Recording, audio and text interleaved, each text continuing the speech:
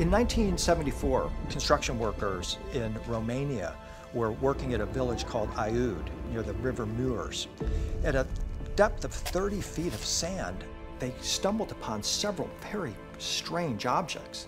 Two of these objects ended up being bones from a mastodon, a distant relative of the elephant that is believed to have gone extinct 11,000 years ago. The third object was this mysterious wedge-shaped object. It drew such interest that they took it to an archaeological institute to have it analyzed. What they discovered is absolutely amazing. It was made up of 89% aluminum and 6% copper, and it had 12 elements altogether. Aluminum didn't come into existence until 1829. So where did the wedge come from? And with that type of composition as well, 12 elements, there's a lot of theories where it came from, but nobody's really sure. Aluminum is one of the metals that's very common now, and we think of using it all the time, but it was a metal that humans worked with very late in our history. We didn't really work with aluminum and aluminum alloys until well into the 1800s.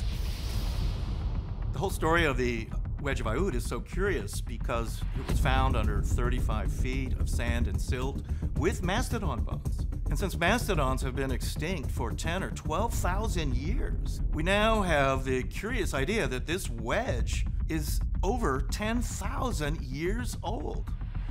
This is baffling to archaeologists. It's an object that they say just couldn't exist.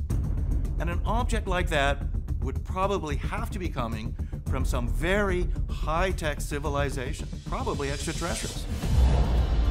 An aeronautical engineer who saw the Aiud wedge looked at it and said, that's a piece of a landing gear for a vertical takeoff and landing aircraft.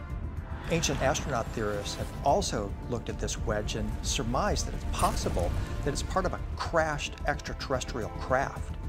This is very interesting because it opens up the possibility that what we have with the Aiud wedge is in fact hard physical evidence of extraterrestrial visitations as long ago as 11,000 BC.